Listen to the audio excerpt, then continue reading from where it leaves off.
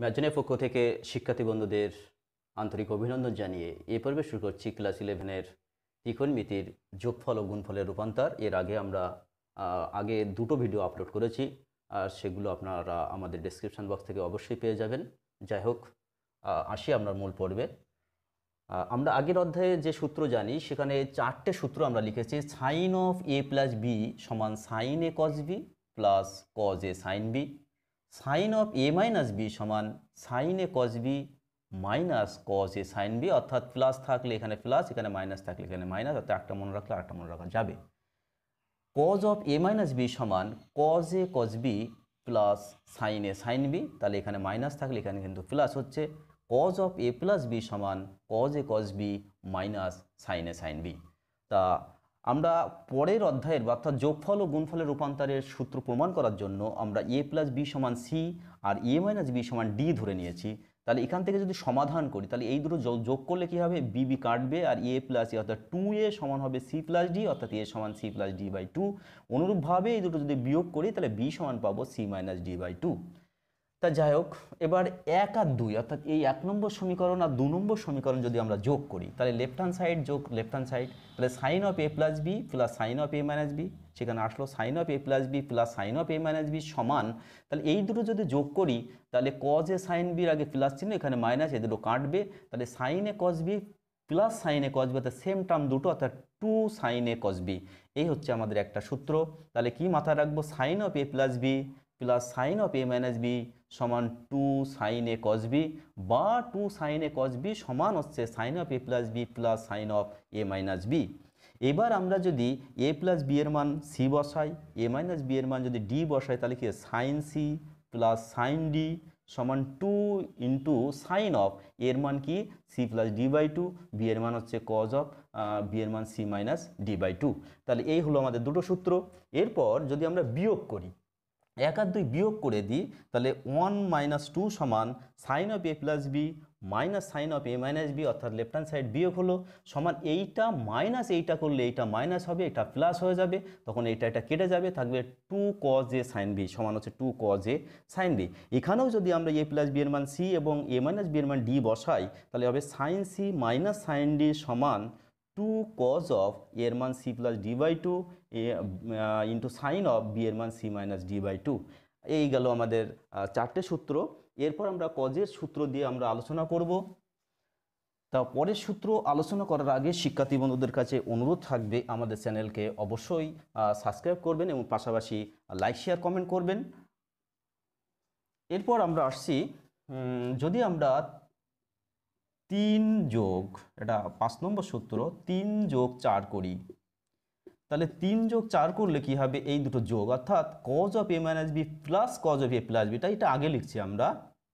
তাহলে cause of A plus B plus cos of A minus B সমান, তাহলে এই দুটো যোগ করলে সাইন এ সাইন বি মাইনাস সাইন এ সাইন বি, অর্থাৎ এই দুটো কাটবে, থাকবে 2 কজ এ কজ বি, কারণ কজ এ কজ বি প্লাস কজ এ কজ বি দুটো, সেজন্য 2 কজ এ কজ বি। এইবার যদি আমরা এ বি এর মান বসিয়ে দিই, তাহলে 6 নম্বর সূত্র কি আসবে, cause C plus cos D সমান 2 কজ অফ এর মান C plus D by 2 into cos of B এর মান সি মাইনাস ডি বাই 2, অর্থাৎ cause C plus cos D সমান 2 cos of c plus d by 2 into cos of c minus d by 2।